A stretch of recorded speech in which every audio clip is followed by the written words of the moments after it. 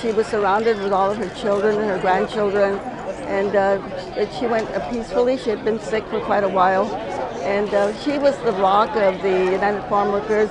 I call her the invisible foundation because she was so supportive of everything that Cesar did. Helen never liked publicity. She never liked to be in the limelight, but we knew she was always there.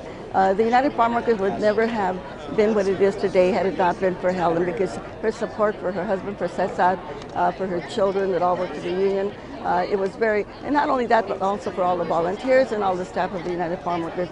So she will be sorely missed, and we have lost a great, great human being. Hey, NBC News fans, thanks for checking out our YouTube channel. Subscribe by clicking on that button down here, and click on any of the videos over here to watch the latest interviews, show highlights, and digital exclusives.